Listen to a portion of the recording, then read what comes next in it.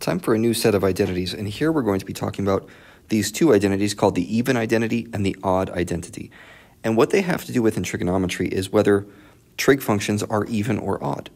Okay, and if you remember the definition of even, okay, this definition right here, a function is called even if you plug into a negative value, if you plug a negative x in and get the same as if you had plugged in a positive x.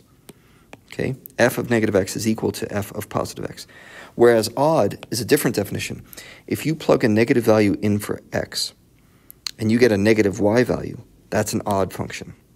Okay, and you can think about these in terms of reflections if you're comfortable with graphing transformations.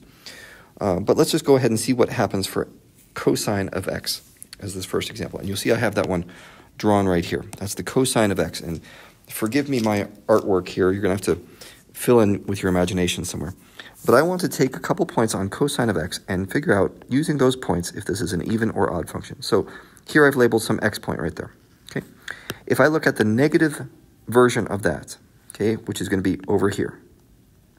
See, that's where x is just the negative value of the first point. What happened to the y value? Did the y value change? In this case, no. We've got the same exact y value even though x flipped over here. We've got a horizontal reflection, if you prefer to think about it that way. But either way, this is satisfying the definition of an even function. Okay, and you can plot all sorts of other points on this thing, and you would find that every time you look at the negative of one of those x's, you get the same exact y value. It's like y doesn't care whether x is positive or negative. Okay, so this one is called an even function for cosine. Now, if we want to think about that same example with sine functions, well, sines are a little more tricky. Do I have room here? I do not have room. So let's grab this guy and move it up. Okay, I want to explain what's going on here. If you look at any one particular point with this sine function, like this, and then you try to look at the negative x value, well, the negative x value, instead of being right there, is going to be over here, and now we find that the y value is way down here. So obviously y has changed. We can at least say this is not even, but can we say that it's odd? Well, we have to think about this a little more.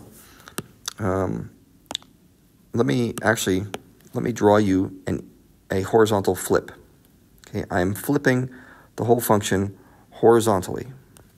And you can see that everything that was, I'm not getting this quite right, but I'm basically taking the whole black curve and I'm flipping it over horizontally.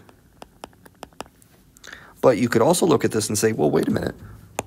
This is also a vertical flip. You flipped the whole function vertically.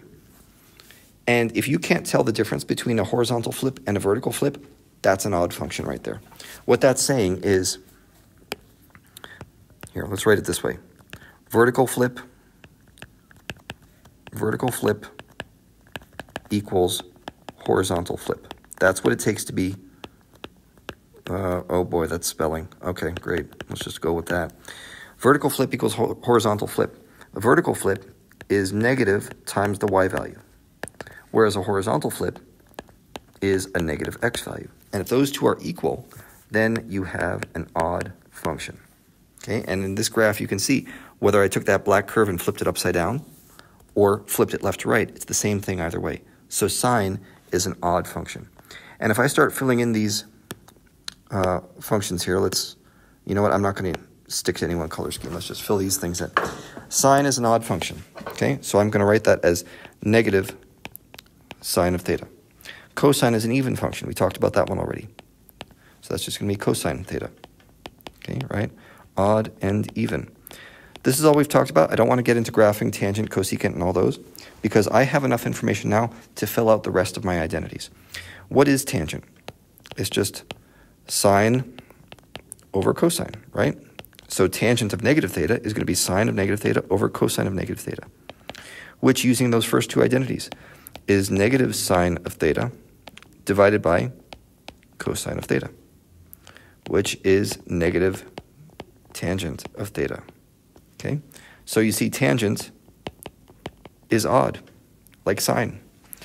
And if we go into cosecant, let's take a look at what cosecant is. Well, cosecant is 1 over sine.